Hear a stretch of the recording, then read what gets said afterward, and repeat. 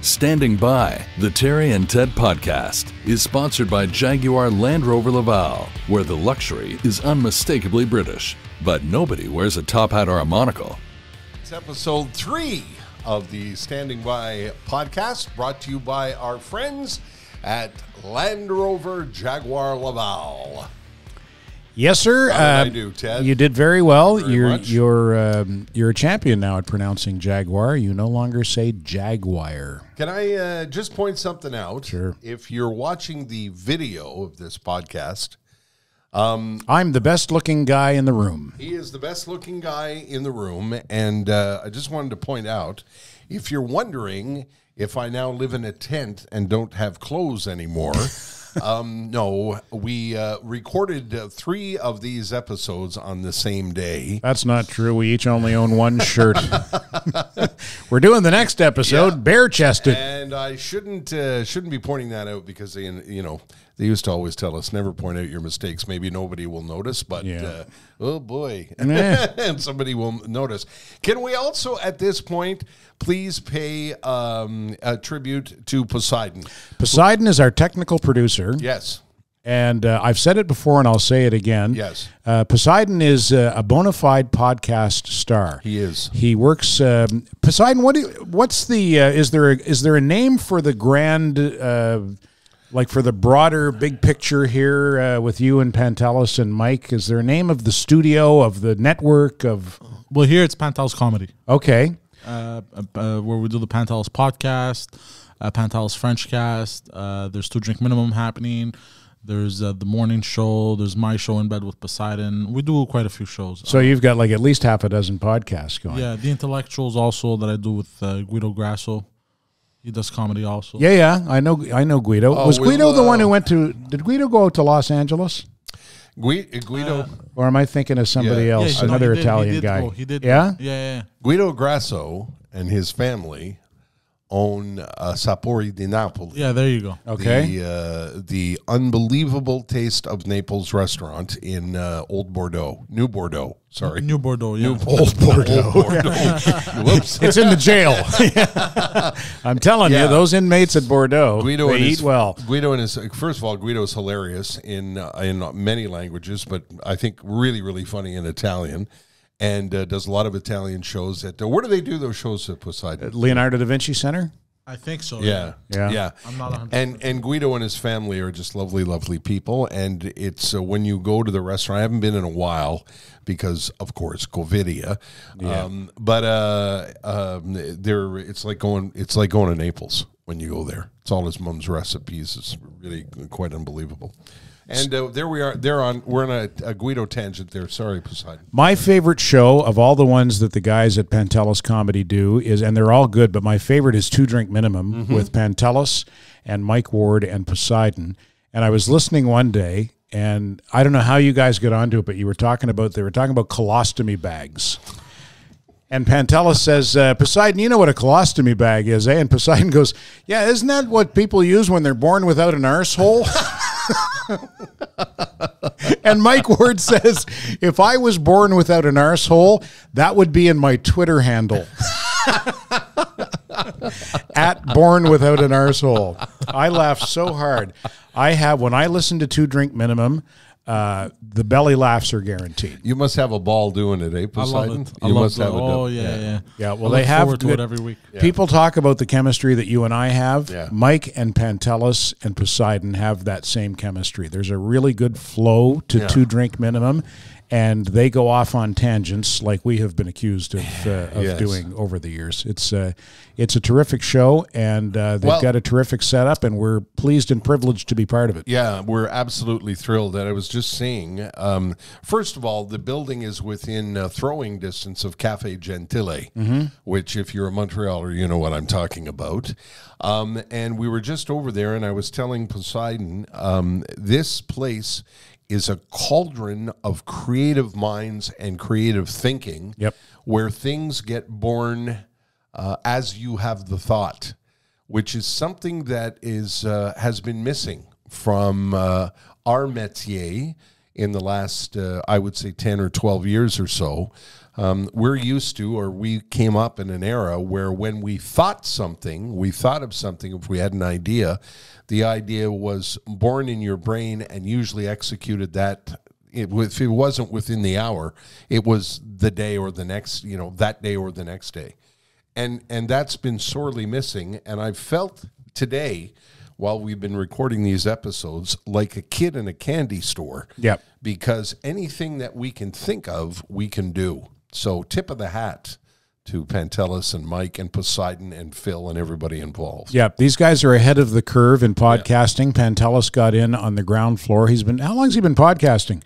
Poseidon, like maybe 10 years or so, Pantelis? 11 years. 11 years, eh? Yeah.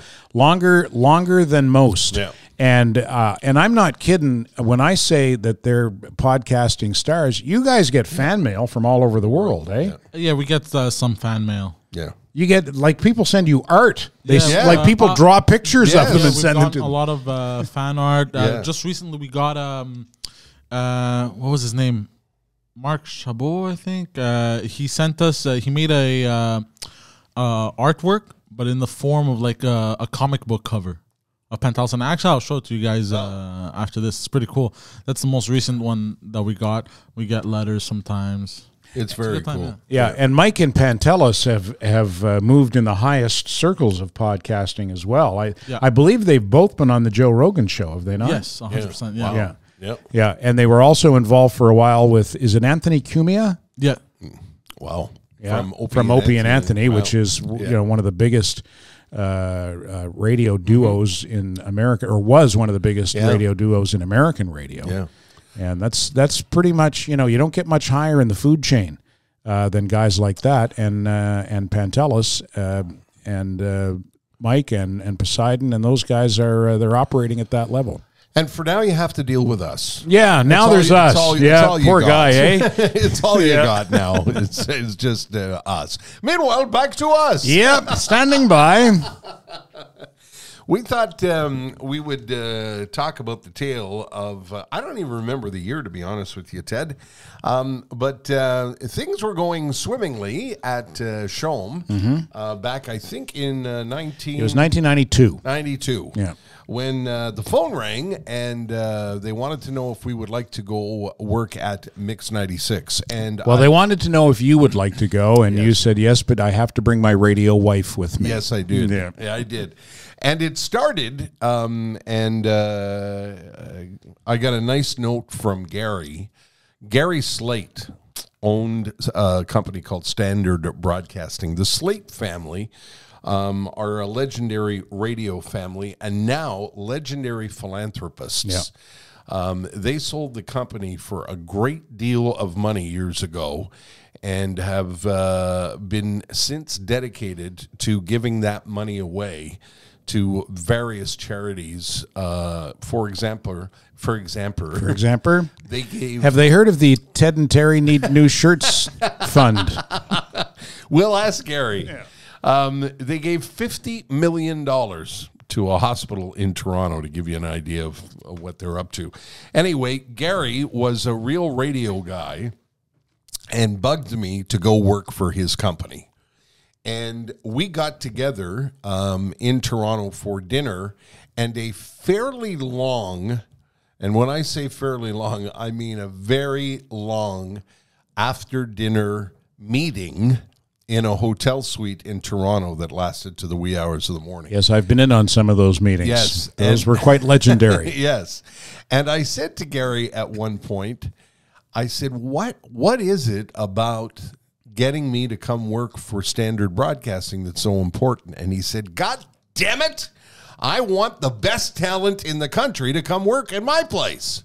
And I thought, wow, okay. That's flattering. That's very flattering in Gary's kind of way. And that led to a conversation that had us crossing the street from Shome to Mix 96. And I have to, it's hard for people to imagine, but people thought we were nuts. Yeah, well, they thought we were nuts because we were going from a classic rock radio station to a top 40 radio station. And I specifically remember another general manager of a radio station saying to you, you'll be nothing without rock and roll records. Yeah. You did Yeah, say well, that. guess fucking what? Yeah. I remember being very surprised, and I think I still may be surprised that people associated me and us with rock music. They couldn't see past, what we got was, I can't wait to hear you introduce your first Madonna record. And I thought to myself, the nature of the game, the nature of radio and broadcasting back then anyway, was connecting with a listener, connecting with a human being. And I didn't think it mattered what kind of music they put around you. Your job was to connect with the listener. Yeah, but I think listeners probably look at it differently than broadcast professionals do. Like that, I don't think that would necessarily cross a listener's mind, especially a rock and roll listener. Like, I remember being, when I was a teenager, I was a rock and roll guy. I was a stoner, and disco sucked, man. Disco sucks, man. Rock and roll. So I think that's, I think for a lot of people who listened to Shom, that was sort of, and I think it's kind of a reasonable assumption that, well, these are rock and roll guys. I don't know if they're going to be able to make that switch. But at the end of the day, more than being rock and roll guys, we're professional broadcasters. Right. So we adjust to whatever format is placed in front of us. Also, there were the raises. Well, that helped a lot. Yeah. No, but what I'm saying was that we made an adjustment, and it's like being an actor. An actor. Some guys get typecast, or women, they'll get typecast in the same role, but others can adjust and play many different kinds of roles. One thing I learned about acting, when I had an agent for a little while, and she was getting me, I wanted her to get me voice work. I wanted to do, get me some voice work. I'll voice some commercials. I can do that. It's what I do for a living. But she got me a number of acting auditions, like just small little things, like TV commercials and stuff like that. Right. And I said, okay, fine, I'll give it a try. And so I would get this script, and I would look at it, and I go, okay. I remember specifically one time she said, I got a thing for a sleazy porn shop owner. You'd be perfect. I said, okay, I'll give it a shot. So she sent me the script, and I looked at the script, and I thought, okay, I'll do it like this, and I think that'll be pretty good. So I rehearsed, and then I went into the audition, and I did it the way I thought would be pretty good, and the director went, okay, now try it like this. And I went, oh.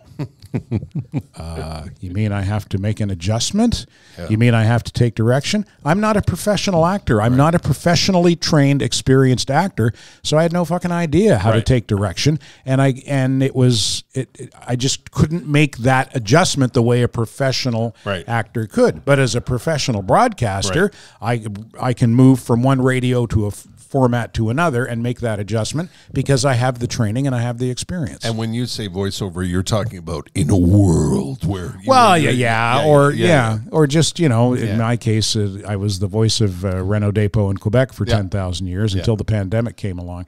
I'm still here, by the way, Renault Depot. Call me anytime if you want to do any more commercials. Right over here, standing by. That's Ted Bird, B-I-R-D. So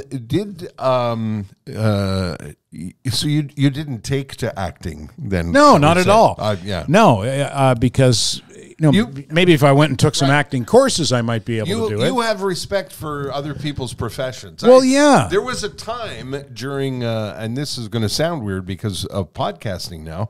Remember the era in the late 1980s when radio guys decided that comedians would make good morning show hosts? Yeah, but that didn't last too long. No, it didn't. Yeah. No. I think they tried that a lot on the French side in particular. Well, they're still doing it. They are on the French side, Yeah, but that's on the French side. That's one of the things that I tell people about in our building, in what was, when I was working at Shom. The building housed 4 English radio stations and 2 French radio stations, 2 big French radio stations, Rouge and Énergie. And when you drove into the parking lot in the morning, it was... you could tell which guys were the English broadcasters' cars and which guys were the French broadcasters' cars because the English broadcasters were driving, cars. Yeah. The French broadcasters were driving Bentleys and Lamborghinis, and the kind of money that some of these vedettes get paid is quite something. You told me that story, and then I went and I told my current co-host on Light 106.7, Tom Whalen, that story, and he said, "Moi, je parle français." Moi aussi. Yeah, which I thought was pretty funny. But back to the matter at hand. Yes.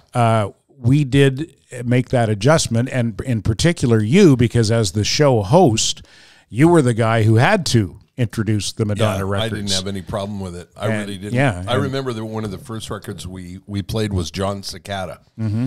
And I didn't know who John Cicada was, but I liked the melody, and I thought it was a pretty good song. And I remember rolling that song. Tommy Butto, a producer we've talked about on this podcast before, was walking us through the music. And I remember that morning playing the John Cicada record and thinking, we're going to be fine.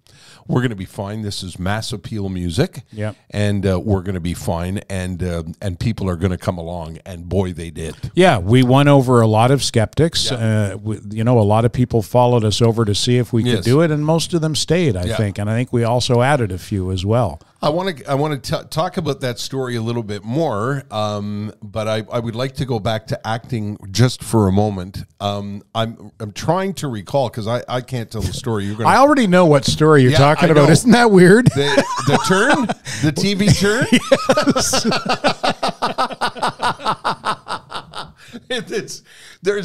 I don't know, where were we? What were we doing? I think we were doing a promo for a comedy show. And we were doing a television shoot, weren't we? Yeah. Yeah, and you, I don't know what, we're sitting side by side. We're standing. Oh, were we standing? Yeah. Okay. Yeah, and I had to turn to the camera and say something. Yeah. And I made a turn that was more wooden than Pinocchio. And Terry was in absolute stitches. Like I literally, I get my cue and I go like this. Say, friends. Yeah, just. And didn't I lean over and say, "Could you be any more wooden?" Yeah. You were just in hysterics, but it's. Ted, it won't surprise too many people that the Mersons are supporting the podcast. One of my favorite memories of the Mersons is that picture that we took the day you came to visit me. I was there doing a broadcast, and there was, there was 1, 2, 3, I think 4 generations of Mersons in that photo. Wasn't that something? Well, the Mersons go back a long way. Back when Côte St. Luc was a tar pit, Og Merson in about 10,000 BC, after the invention of the wheel, Og said, if you put some rubber on that thing, it would run even smoother. And that's how the tire was invented by the Mersons. I didn't know that. That's why I might have made that up. Oh, did you? But they're a 3-generation family business, and the 4th generation is coming up fast. For now, it's the 3rd generation running the company. They've been in business for over 50 years. And I think the main reason they've been in business for over 50 years is because not only do they do what they do well, but they do it honestly. And in the automotive business, that counts for everything. Because how many times have you gone into a place? I'll tell you a Merson story. I had a problem with my car one time, and I went to a mechanic that a friend of mine suggested to me, and the guy said, "Oh, you're going to need this done and that done, and it's going to be $1,100. I went to Merson, and they said, "You need a new thermostat, $29 at Canadian Tire." That's how you build a business that's been around as long as they have. It's honesty and integrity. They do what they say they're going to do. They price it before they start the work. It's really a place where you can feel comfortable when you take your car in, that you're going to be well looked after and not taken advantage of. That's how Ted and I got to know the Mersons, and that's how they've built this business. It's been at the same corner for over 50 years, just past the corner of Saint-Jacques and Cavendish. Call them at 487-5545, or you can visit them online, mersonauto.com. It's a whole different kettle of fish, man. That acting thing, and like voice acting, I could probably do that okay. Yeah. But on camera, that's a whole other. It really is, and it's just the same way that being on the radio and doing stand-up comedy are two different disciplines. Well, this is something that I've never understood. You took to that so well. We used to host a show at the Just for Laughs Festival called the Montreal Show. I think Joey Elias has just done a new a new version of it. I wasn't here to see them, but apparently an amazing job. And I was thrilled that the Just for Laughs folks brought the Montreal show back, because the Montreal show, when we hosted it, was a launch pad for a lot of very, very talented people. Yeah, who went on to some pretty big John gigs. Rogers, Barry Julian, who is now, is he the head writer for Stephen Colbert? I think he's one of the executive producers. Really, I got such, just want to tell this story now that we brought Barry's name up. I got the most beautiful, beautiful letter from Barry Julian upon announcing my retirement, and a spectacular, I'm pretty sure he's the executive producer. I'll have to check, because I got the kind of flowers you get when you're in Hollywood. Mm-hmm. Like, it was this giant, I was like, what are these flowers doing in the control room? And I opened the card. It was from Barry Julian, who said he would never forget what you and I did for him. And all we did was brought him on the show. All and we did let was him bring him on tell the show. jokes. Sugar Sammy does the same thing. Yeah. Talks about it. Anyway, the Montreal show was quite a launch pad for a lot of very, very talented people. And I remember the first year we hosted it, I had to wear a ball cap because I sweat so bad, as I've mentioned on this program before. It looked like I had just gotten out of a pool. Yeah. Because I remember going on stage, and when you go on stage, the light hits you, the spotlight hits you and washes out the audience, so you can't see what's in front of you. But you can see the first couple of rows at a comedy club. You can see the first couple of rows of people looking up at you, and they're looking at you like, okay, entertain me. Make me laugh. Here we go. It's up to you now. And it just scared the shit out of me. But you took to it like a duck to water. Well, I mean, I liked doing it, and I did enough of it that I got a little bit comfortable on stage, but I still was not, and still am not, like a polished pro, like guys like, Joey Elias and Derek Sagan and those guys. Like, I marvel at Joey is so relaxed on stage. He's so relaxed on stage, and he'll, Joey has a huge reservoir of material, but I've seen him go up and riff for 45 minutes and just play off the audience and be absolutely hilarious. John Rogers, who you mentioned, who went out to Hollywood early 90s, been there ever since, and has been there ever since. As I'm not sure what he does as writer, showrunner. I don't know the way television and movies work, but I know he does well. I know he's got his own parking spot on a movie lot. Well, there you go. He's done well. Tom Whalen told me another great story about John when David John McCarthy, God rest his soul, passed away about, what was that, 3 years ago or so? I think longer than that. Is that right? Yeah, I think so. Yeah. Anyway, DJ was one of the gang in the Montreal stand-up scene. Yeah. And so a lot of the guys came back. A lot of the guys who had left town came back for his funeral. And Tom was telling me that he was talking to John Rogers about life in Hollywood, and John had a great description of the business of Hollywood. He said, imagine a hose, and half of what comes out of the hose is money, and the other half is shit. And if you want the money, you also have to take the shit. Wow. Isn't that something? Yeah, well, it's beautifully described by a hell of a writer. John Rogers used to close the Montreal show and kill every single year until he moved to Hollywood. We got off the track, as we often do. That happens. About our time at Mix 96, and I wonder, what some of the stories are that we should tell. Pardon me. And I guess one of the stories we should tell is when we left Shome, they didn't seem to know what to do. Pardon me. Let me take a drink of water. Have some water, will you? While you're doing that, I'll have some water as well. Already standing by. When we left, and I don't remember the order that it came in, but we did very well ratings-wise, proving that I could be somebody without rock records. Yep. And the general manager, who told me that I would be nothing without rock records, started to try and figure out what to do. I think the first guy he brought in was John Derringer. Yes. I think. And John is a lovely guy who's had an unbelievably successful career in Toronto. He's a what we call a legacy morning man. Iconic. Yeah, at Q107 in Toronto. Still there. There's no foot mark on his back.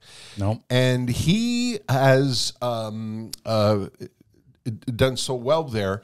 But in Montreal, he got off on the wrong foot because I think the second or third day he was there, he wore a Leafs sweater to the radio station and began to talk about his love for the Toronto Maple Leafs, which may work in a lot of other towns. I know that works in Calgary. When I was in Calgary, I was stunned by the amount of different sweaters you would see at the Saddle Dome or at the football field. Probably because a lot of people are from somewhere else. Yeah, a lot of Saskatchewan fans, a lot of Als fans, tons of Habs fans. So the Derringer thing didn't last very long. And I think after Derringer, wasn't it Howard? I believe so, Right. yeah. They decided that the way that they were going to blow us out of the water was hire Howard Stern. And truth be told, they did. For the first couple of ratings periods, Howard Stern wiped the floor, not just with us, but with everybody. Yeah. But our boss at the time, Rob Braid, our general manager, said that the key to competing against Howard Stern is to have strong local personalities. And he just was, just stay the course. He was steadfast in his support. Do what you guys do. Yeah. And eventually the interest in Howard Stern in Montreal waned. And we actually posted our best ever ratings while competing against Howard Stern. Not at the beginning. Not at the beginning, no. He but, wiped the floor. But by the end. Yeah. And a friend of mine, David Shadia, said to me when Howard Stern first came to Montreal, he said to me, "What are you guys going to do?" Yeah, I got asked. You guys are fucked. It's Howard Stern. What are you going to do? Yeah, I got asked if I was going to leave the business. Yeah. Yeah. And then David said to me after interest in Stern waned and our ratings went back up again, David said to me that, and this was his impression, he said listening to Howard Stern was like watching porn. For the first 10 minutes, fascinating, really, really interesting. He said, but then after that, it's the same thing over and over again. Now, that was in the late 1980s. Howard Stern, I think, has since, and I haven't followed his career closely and his style, but I think he has since reinvented himself as a great interviewer. He has, and I got. He's not all about shock anymore. No, and I got to say, he was the first. He's a groundbreaking broadcaster. Yeah. And he earns every penny that he's paid because he's paid, ridiculous amounts of money, but he earns every dollar. He changed the face of satellite radio. He really did. And Sirius XM exists because of Howard, as far as I'm concerned. That's just my personal opinion. And it's a bit of I get a bit of a kick out of the fact that at one time in the 1980s or the 90s or whenever it was, Howard Stern had apparently reportedly bought burial plots or was going to buy burial plots for you and I. Well, that's what he did in every new market he went into. He'd find out who were the leading morning men in that market, and he would buy burial plots. And we did get mentioned on the Howard Stern show. We got slagged off. Yeah, we got slagged off, but Howard Stern did mention our names. Yeah. So and us eventually beating Howard Stern in the ratings doesn't mean we're better broadcasters than Howard Stern, or else we'd be making $500 million a year. But under the circumstances at the time, that's the way it worked out, and a lot of the credit goes to Rob Braid. Yes. For the strategy that he employed, which was basically just do what you guys do, and you'll be fine. Yeah, keep your hands on the wheel is what he used to say. And I must admit, it was very unnerving when he first got to town. It was very unnerving because people were asking us what we were going to do and what we were going to do when we lost our jobs. Like, you know, it was very, very unnerving. And I can't remember the circumstance, but Ted and I were in a studio one morning after the show at the Mix.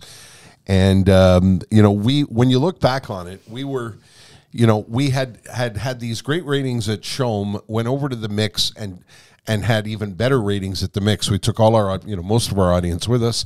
And then Howard Stern came and wiped the floor with us. And we were getting handed our asses.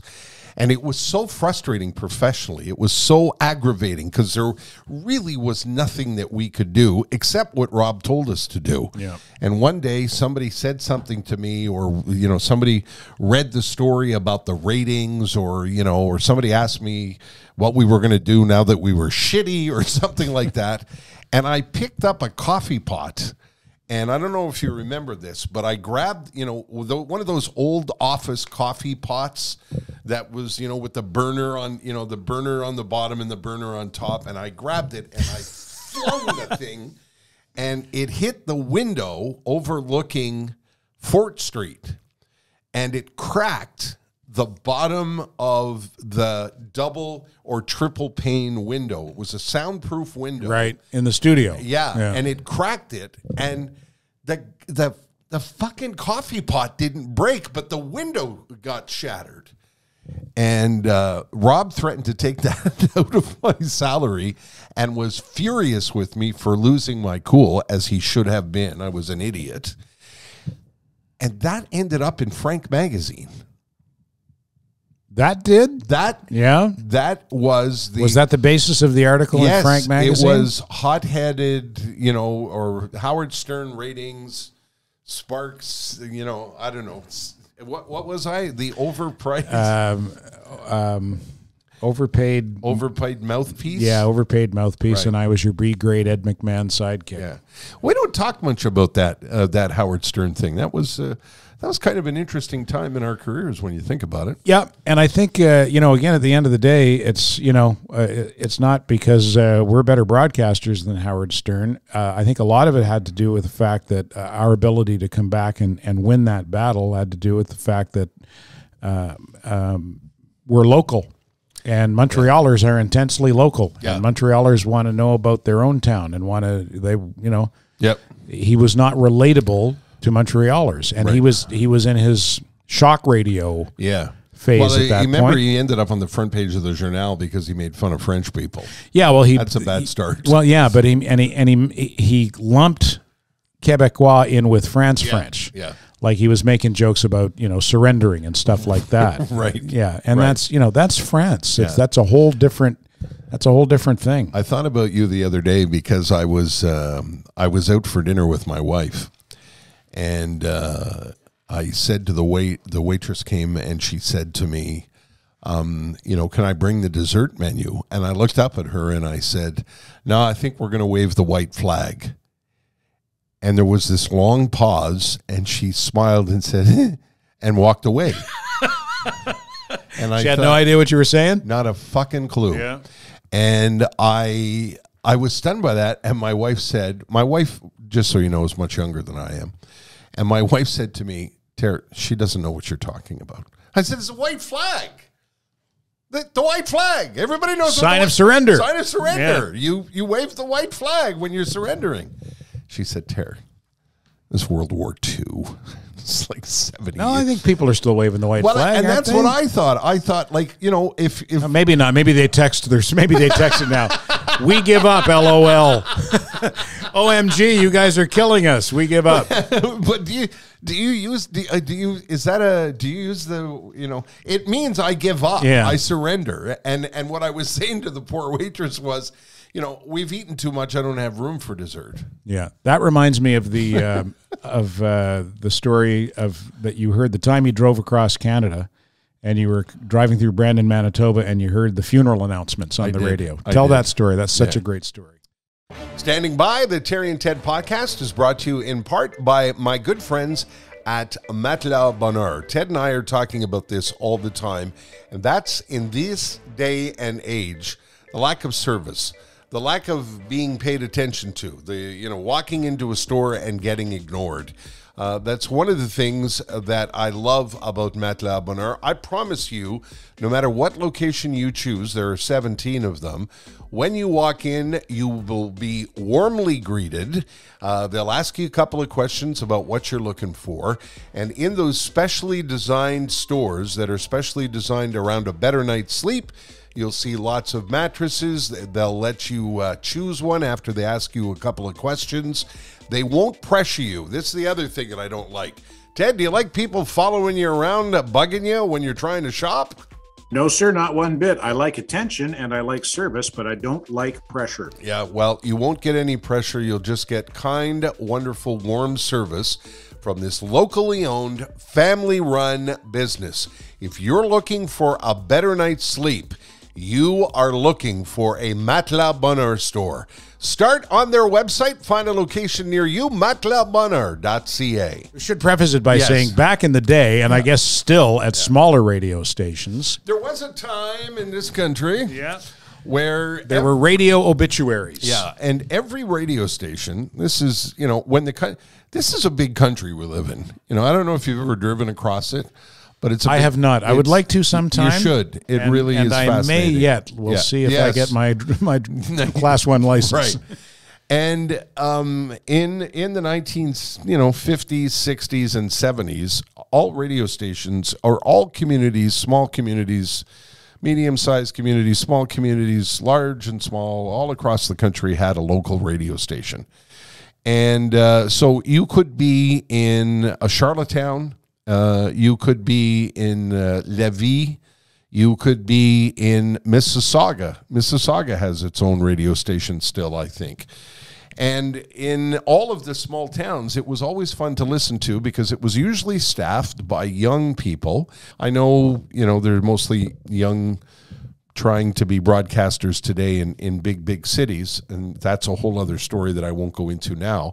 But back then, if you wanted to get your start in the business, you would go to Brandon or Kenora or Drumheller or Medicine Hat or Churchill. In your case, Churchill, Manitoba, Charlottetown, PEI in my case. Right. So you would go to these small towns, and these small town radio stations were like the town square. If you've ever been to Italy, there's always a big piazza where everybody gathers. Well, in a place like Brandon, the town square was the local radio station, CKX, and it had young people who had to do things like Swap Shop. Swap Shop. Remember Swap Shop? Yeah. You would host a call-in show, and people would call in and tell you about their bug-infested old shit that they wanted to sell for $11. Yeah. And leave or trade, right? Or trade, right? It was called Swap Shop. I got a leaky radiator. I got a mattress my grandmother died on. I'd like $30 for it. You can call me. So it was always entertaining in its own way. And this one particular day, I was driving through Brandon getting a kick out of listening to the local station, and I stumbled on the obituaries, which were a service to people in a small town, especially small towns without newspapers. Yep. Somebody would pass away, and you would have to go during the news package. There would be when I worked in Charlottetown, the major, I think the noon and the 6 o'clock news package. Part of it was the obituaries, the radio obituaries, and a big radio prank always was someone would either moon you while you were reading the obituaries, or they would make funny faces. Or very dignified. Yeah, very, very dignified. I'll tell the dick out on the desk story in a moment. And this one particular day, none of that happened. But the kid that was reading the obituaries said, Frank Johnson of Brandon, Manitoba, wife of Catherine, leaves 2 children behind, Anthony and Charlie. and the service will be at such and such a place at such and such a time in lieu of flowers. The dedication, the donations may be made to the St. Brandon's Hospital Association. Mr. Jackson was a veteran of WW11. And I nearly drove off the road. And we have to explain it, no doubt. Well, yeah. I mean, it's, it was obviously WW World War II, but the 2 was written in Roman numerals. Right. And she read it as 11. Exactly. Yeah. Really, 11. Wow, I missed 3 through 10. And just quickly, the Dick on the Desk story didn't happen to me. No.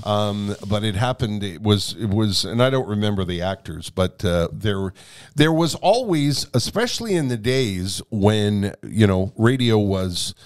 I mean, it was a big deal. We were talking about this in our first podcast about newscasts and how important they were and how serious it was. And, you couldn't laugh during the news. You couldn't break a smile. So that's why people tried to throw you off.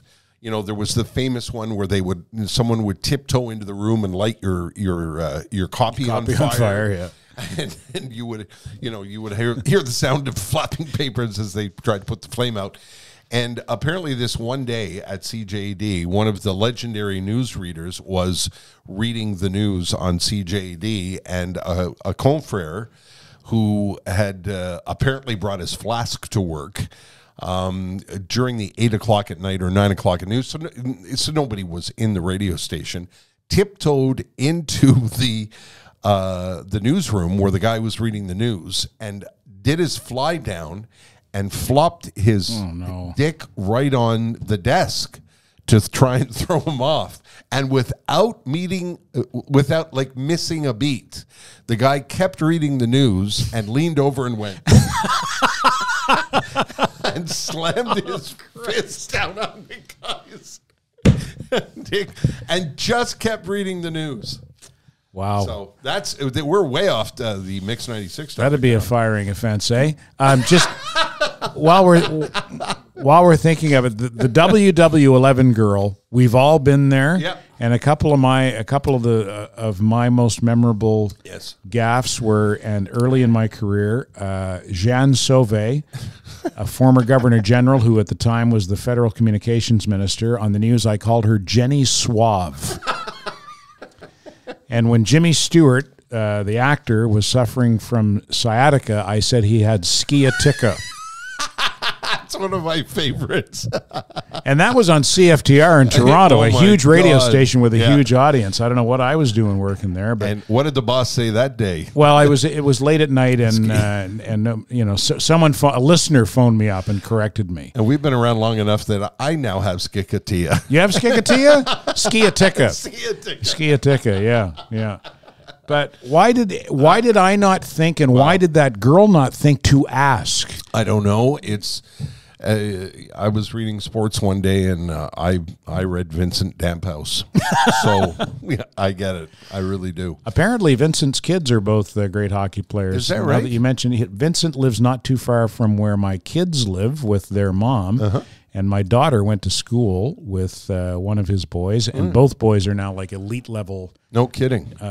Minor hockey players. The old apple doesn't fall far from the tree. Yeah. Is the apple fall far from the tree? Is that like the white flag? I guess so, yeah. I don't think there's a tree, sir. So there's probably no apples. Can we get you something else? Mix 96. Yes, Mix 96. One of my favorite things about that era was the travel we did. Oh, boy. It was an era of radio where, and you may remember this if you listened back in those days, trips were not uncommon. You could win a trip, and one of the things that I loved about it was win a trip with Terry and Ted like that was some kind of prize. Well, people seem to like it. And we did one particularly, actually we did it for 3 years in a row. Yep. We got involved with KLM. Yes, we did. The Dutch national airline, and the promotion was Tiptoe Through the Tulips with Terry and Ted. Yes. And we flew to Amsterdam at the height of the Dutch tulip season in the springtime. Mm-hmm. And we should say hello to Patrick Martinet, Yes. who was he was the chief cook and bottle washer who was in charge of that for KLM, and Lucy Fournier. Yeah. And Sylvie. Yes. I can't Wow, remember. you got- Well, I can't. Why can I not remember That's a good Sylvie's memory, last name? Ted. Well, Sylvie. I know Sylvie's daughter. I think they live out in Saint Lazare, out close to where the radio station is that I work at now. And so they would put us and a bunch of listeners and winners, on the upper deck in business class on KLM. Upstairs on the 747. On the 747. Where you could go into the lounge and have a smoke. Yeah. And they would fly us over to Amsterdam, and we would stay in a nice hotel and tour around Amsterdam. Yeah. And one year when we went, one of the things about Amsterdam is, and of course, I mean, this is not a big deal here now because it's legal here now as well, but in Amsterdam, long before cannabis could be legally purchased here, you could get it in Amsterdam at coffee shops. Right. And so back in the 90s, when we were in more party mode than we are now, that was one of the delights of going to Amsterdam. And one night, I went over to the Bulldog Cafe, which was a famous. Still is, I think. Is it I in think Amsterdam? so, I think the Bulldog's actually a chain. I think there are a few of them. Anyway, you could buy hash at the Bulldog Cafe. So I went over to the Bulldog. We were in the Leidseplein in Amsterdam, one of the main squares, and I bought a chunk of hash, and it was a 2.5 grams of hash. It looked like a piece of Wrigley's gum, only it wasn't the color of Yeah. gum, but it was that long. So I brought it back over to where we were sitting and having our beers in the square, and then I realized, shit, I don't have any rolling papers. And I said to Terry, well, you know what? I'll tell you what. We'll cut it in half, and we'll each just eat half. I said, I've done that at home, and it's, you get high, and it'll work just fine. Now, back here, we would buy hash in 1 gram chunks. This was a 2.5 gram chunk. Can I just say, I was not an avid smoker. I had asthma when I was a kid, so that was not your thing. That was not my thing. I was as many beers as you could get in me kind of guy. So this, I was like, oh, look at this. It was men, when it was illegal here, over there, we were sitting in the square and there were guys in suits with briefcases rolling joints in the open. And I thought this was something I'd never seen before. So I cut the 2.5 grams in half, thinking in my head that it was only 1 gram and that we were each only going to eat half a gram of hash, and we were going to get a good buzz and have a good time. And so we each eat our chunk, and we're walking back to the hotel later, and I said to Terry, I'm not feeling anything from that hash. I didn't even get high. And Terry says, yeah, and that's surprising because that was 2.5 grams. And I said, that was 2.5 grams? Holy shit. Anyway, night. So we both go off to our rooms. About 4 o'clock in the morning, I wake up and I think, well, I'm having a drug overdose in a foreign country and I'm going to die. Yes. Like, it hit me like a ton of bricks, and it was washing over me. And I sat on the edge of the bed and thought to myself, holy Christ, I've never been this high in my life, and I'm getting higher by the second. And I thought, well, you know what? You've been high before. Just ride it out, which I was eventually able to do. I was able to get back to sleep, and then and meanwhile you were, and I was going to call you, but I was too paranoid. I better not call him. Well, if the phone had rang, I would have had a heart attack. Yeah, because you were downstairs having your own crisis. I was having a crisis of epic proportions, and I was, for some reason, we were in a hotel, and I was in a basement suite. Yep. And I had cracked the window. The window only opened a crack, and I was standing on a chair, and the window was open, and I was doing this. Trying to get some air. And trying to, because you couldn't leave the room. Yeah. God knows you wouldn't want to leave the room and interact with people. And then I remember toying with the idea, I've got to give in and call the front desk and tell them to phone an ambulance. I've got to. Because all I could see in my head was it was kind of like the Supertramp bars at the concert that were spinning round and round. Only it was Ted's face going 2.5 grams, 2.5 grams, 2.5 grams. I didn't even get high. Oh, God. Oh, boy. And then later that morning when I woke up, I went down to Terry's room and we laughed laughed. Yeah. I mean, by this time we had come down from the worst of it, and we were in that goofy laughing phase of being high. I said never again, and I never. Is that right? Never again. Yeah. This would be an unfortunate spot to take time to thank the good folks at Land Rover Jaguar Laval. Isn't it, Ted? They are the title sponsor of this podcast, and they are good Joes. Terry and I have known Nino and Renato from Land Rover Jaguar Laval for these many years, and they sell a fine product. They sure do. We've Jaguar got and one. Land Rover, yep. They've given us a Land Rover Defender to drive for the weekend that we're recording these podcasts, and it is a beautiful, beautiful vehicle. And loaded. Yeah. Loaded. Yeah. I mean, this thing, to look at it, you'd think, well, we could go to war in this thing. But it's elegant. But why would we? It's too comfortable. Yeah. I'm too comfortable in this thing to go to war. Yeah, it's so elegant and beautiful and well-equipped, and it's something that you can see at Land Rover Laval. And that's where you should go. The reason that we love Land Rover Laval, they have been so good to us. They were so excited about the podcast, which thrilled me to no end, because I wondered, is anybody going to want to support us? And they phoned you a couple of times and said, please come and see us. And also, right next to where you can see the Land Rovers and the Jags are the McLarens. Yeah. It's like your own little car show in Laval. So if it's the kind of place where if your kid's a car buff or you're looking for a new vehicle, you should drive up and see them in Laval. Yeah, Land Rover, Jaguar, Laval, Nino, and Renato. And we should say hi to Adrian as well, who is their marketing director and who's a big believer in this podcast project that we have going here. And we're fine pleased to have them on board. They treat their customers and their staff like family, and they have treated us like family as well. And we're mighty grateful. Land Rover, Jaguar, Laval. Back to the matter at hand, which is Mix 96. It all came to an end when, and I think it was because George Balkan retired, right? Yep. Yeah. George Balkan was a radio legend in this town, and Rob Braid came to me and asked me to replace. Well, not replace. That's the wrong word. You don't replace George Balkan. You follow. He asked you to be be next, to be his successor. And I thought that they were insane. I thought anybody who followed George was committing career suicide. Then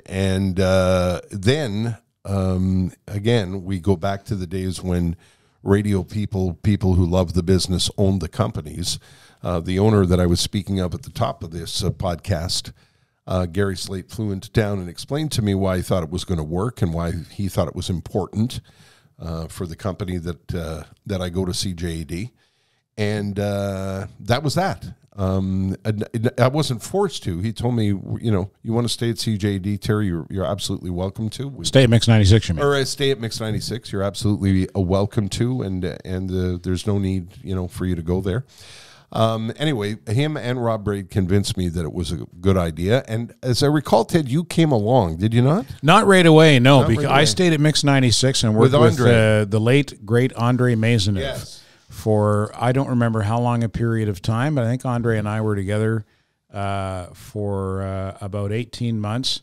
And boy, did we have some laughs. He was, we lost Andre far too soon. He got sick and passed away a number of years ago, and I still daily use and say things that I basically stole from Andre. Well, I borrow them from Andre, but I honor him by always pointing out anything that I've ever used that I got from Andre. I'm always happy. Joe. Yeah, he really was. So I think it was about a year and a half later that I came over, and after Balkan left, Ted Blackman left, and I came over and did the sports Right. on CGE. Right.